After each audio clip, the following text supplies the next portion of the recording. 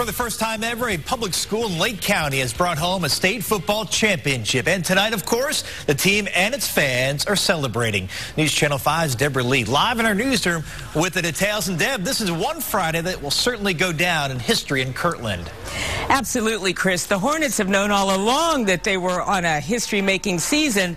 Now tonight, we all know it. It looked like everyone in town was at the Kirtlander Party Center tonight, celebrating Kirtland High School's first ever state football championship.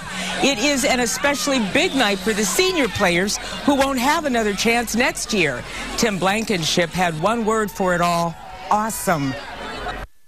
It brings everyone together. I mean, the whole community's here. It's great. Everyone's together right now. We're a small town, but we got big hearts, and the businessmen in this and women in this community and the parents, they've all really come together. Even alumni out of state have really come together and helped out this team, donating money for the luxury tour buses to take the football players, the band, the cheerleaders down to states and back.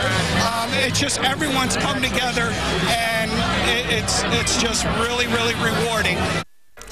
Nothing brings a town together like a winning football team. Now, Tim Blankenship Sr. says it was a triangle that made this all successful, a triangle made up of the players, the coaches, and the community and the parents. In the newsroom, Deb Lee, News Channel 5. Okay, what a thrill. Thanks.